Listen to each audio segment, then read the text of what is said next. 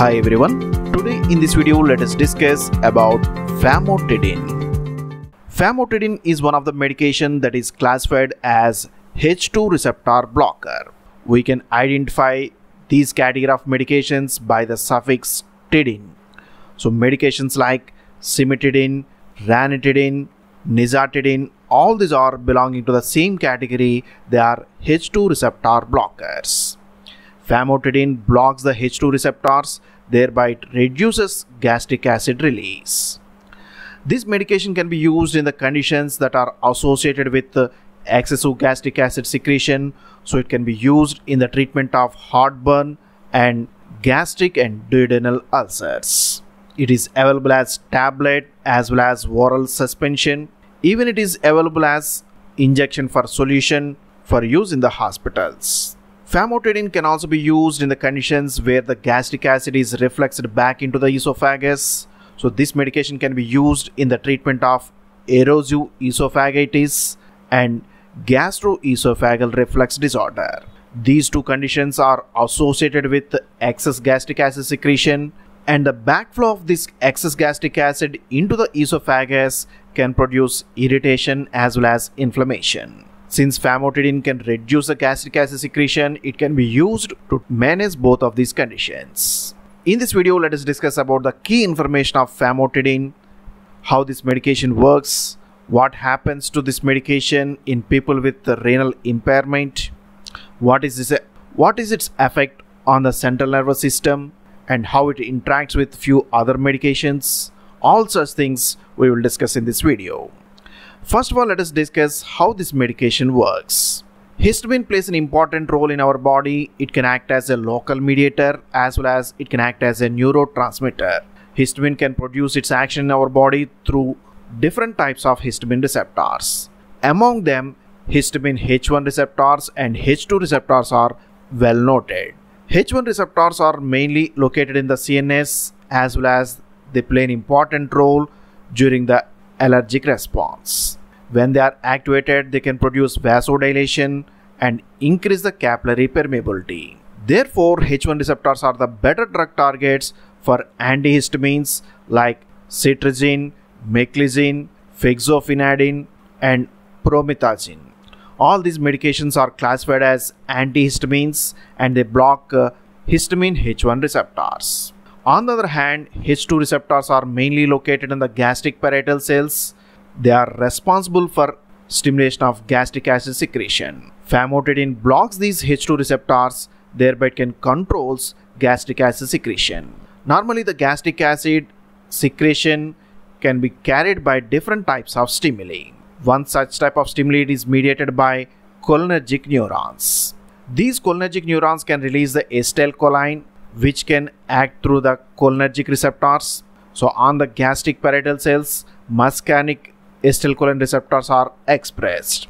Now acetylcholine can act on these receptors that results in the activation of IP3 and diacylglycerol system. This increases the intracellular calcium levels, leading to depolarization of the gastric parietal cells, which stimulates the proton pump. This proton pump is nothing but H plus K plus ATPase pump. When this pump is activated, it can secrete the protons for an exchange of potassium. Chloride ions are passively secreted into the lumen where they can form HCl as gastric acid. Now this is the cholinergic stimulation by which gastric acid is released by neuronal activation. Second type of stimuli is through the histamine. Histamine can act as a local mediator and it can increase the gastric acid secretion by acting on the histamine H2 receptors. Now when histamine binds to these receptors, they can stimulate adenylyl cyclase system. When this system is activated, it can increase the production of cyclic AMP. Cyclic AMP plays an important role as a secondary messenger. It can activate protein kinase A. These are the phosphorylating enzymes that are responsible for activation of many of the targets, and one of such target is the proton pump. So proton pump is activated, that results in the increased secretion of gastric acid. In this way, histamine can act as a local mediator and it can increase the gastric acid secretion. Now famotidine is selectively blocking these H2 receptors. and it acts as an antagonist at these receptors. By binding to these receptors, it can inhibit the activation of adenylyl cyclase system. This results in the decreased production of cyclic AMP and reduced activation of proton pump. In this way, famotidine can reduce gastric acid secretion. Now let us see the precautions of this medication. Famotidine can enter into your brain and it can produce few of the central effects. With use of this medication, you may have confusion, hallucinations, and disorientation. It can also produce a state of agitation and weakness. In higher doses, famotidine can also induce the seizures in the people. However, at normal dose, these side effects are very mild, but in people with moderate to severe renal impairment, the famotidine is more accumulated in the body, leading to development of central side effects. Therefore, in people with any renal dysfunction, famotidine should be carefully used. Another effect of this medication is on the heart. When famotidine used at higher doses or when it is used at more frequencies, it can affect the function of your heart. Particularly, it can produce QT interval prolongation in the ECG. When this QT interval is prolonged, it indicates development of cardiac arrhythmias. So you may have rapid heartbeats with use of famotidine. This QT prolongation is not observed in people with normal renal function. However, in people with renal impairment, famotidine is more accumulated in the body. Famotidine is metabolized in the liver and it is excreted through the urine. Therefore, in people with renal impairment, the excretion of famotidine is reduced, leading to more retention of famotidine in the body. This results in the increased effect on QT prolongation. That's why in people with renal impairment, the dose of famotidine should be reduced. When the creatinine clearance levels are less than 50 ml per minute, the dose of famotidine should be reduced to its half. Sometimes, instead of reducing the dosing interval can be modified so that it can be taken at less frequent intervals. Normally, famotidine can be taken 2 times per day and it can be taken daily for 8 weeks. But in people with renal impairment, famotidine can be taken for every 36 to 48 hours. That means on every 3rd or 4th day to reduce its accumulation in the body.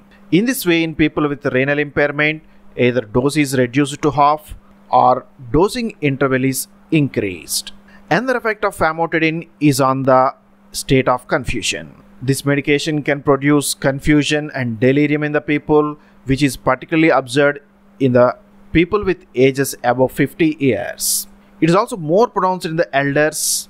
That's why when it is used in the elders, care should be taken to monitor alertness in the people.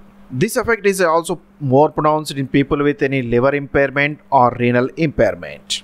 Famotidine should not be used in few conditions due to difficulty in oral administration, otherwise due to adverse effects that are related with gastric acid secretion. Famotidine should be avoided in people with difficulty swallowing or people who are having blood in the vomiting. This drug should be avoided. Even famotidine should be avoided in people with blood in the stools or black stools. When famotidine is given with few other medications, it can reduce their absorption or dissolution. One such type of medication is the fosamaprnavir.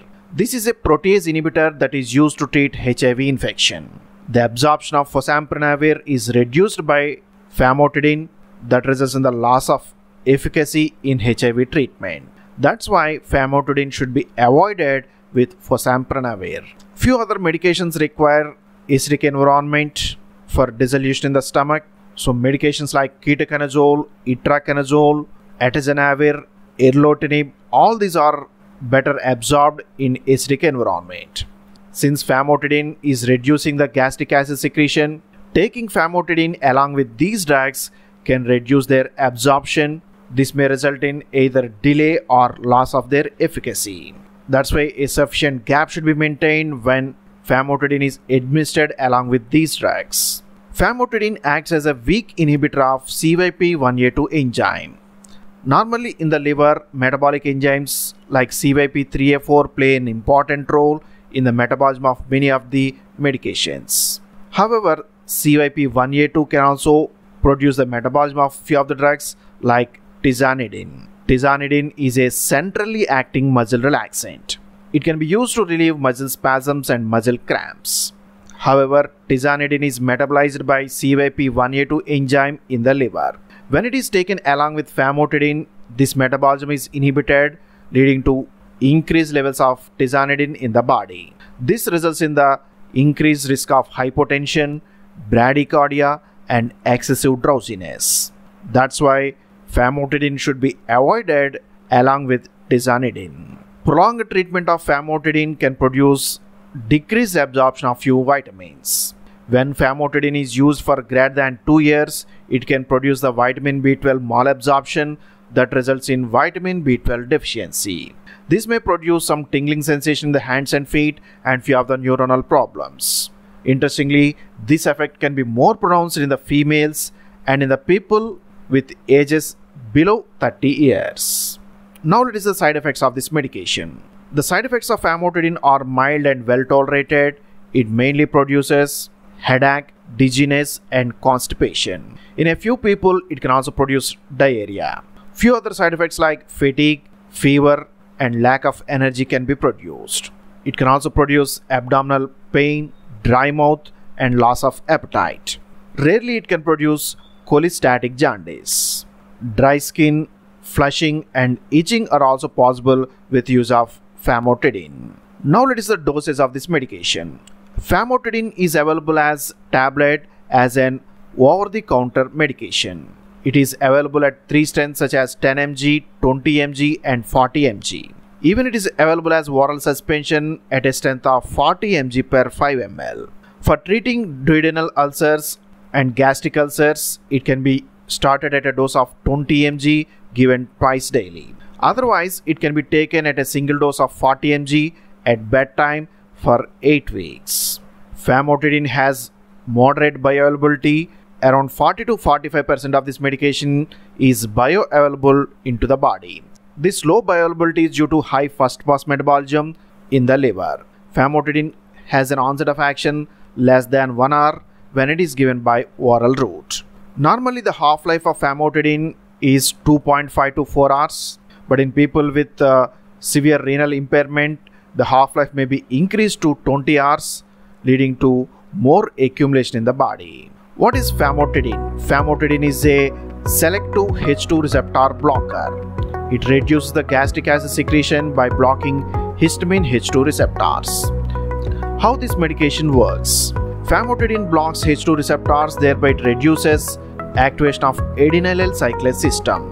This results in the decreased production of cyclic AMP and decreased intracellular calcium levels. Finally, this results in the reduced production of gastric acid secretion. What is the important precaution of this medication? Famotidine can produce QT interval prolongation in people with severe renal impairment. What is the important side effect of this medication? It mainly produces dizziness, headache, and constipation as important side effects. What are the clinical use of this medication? Famotidine can be used in conditions which are associated with excessive gastric acid secretion. It can be used in the management of heartburn, erosive esophagitis, gastroesophageal reflux disorder, Zollinger-Ellison syndrome, and even gastric and duodenal ulcers. Zollinger-Ellison syndrome is a tumor that produces gastrin. It is a rare condition. However, due to the overproduction of gastrin, it can increase the gastric acid secretion. In such conditions, famotidine can be used to control the gastric acid secretion. So that's all about the famotidine. I hope this video is useful to you. If you really like this video, please subscribe to our channel and share this video with your friends. Post your comments in the comment box. Thanks for watching. See you in the next video.